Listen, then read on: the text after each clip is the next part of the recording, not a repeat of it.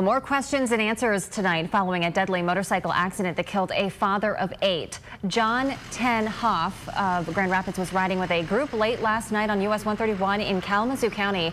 Kalamazoo public safety officers say Hoff lost control of his bike and crashed. He was pronounced dead at the scene. His girlfriend was riding on the back of his bike and is being treated at Bronson Hospital tonight. News Channel 3's Brittany Gray sat down with one of the riders who witnessed that crash. Jennifer Tolhurst was out with John Tenhoff and several others riding late last night. She says they were trying to merge onto US-131 from I-94, but all too quickly, it was over. We don't know what happened, but we do know that whoever's in this four-door gray sedan heading northbound on 131 at 11:05 last night, they can at least tell us what happened. Tolhurst says once on 131, Tenhoff tried to move into the left lane ahead of the gray sedan, but he kept going over to the gravel-covered shoulder. He never even had a chance to set up in the lane. That's what we need. We need to know.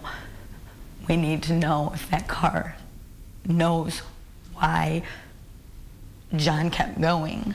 She says they're not trying to place blame. They just want answers. We just want to know what they saw to help bring closure to this girl and his ex-wife and these 8 children who now have to grow up without a dad.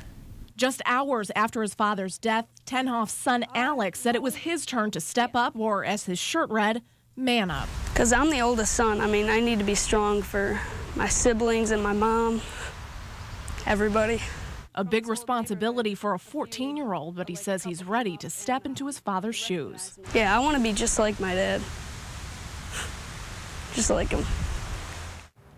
And that was Brittany Gray reporting. KDPS is still investigating the crash.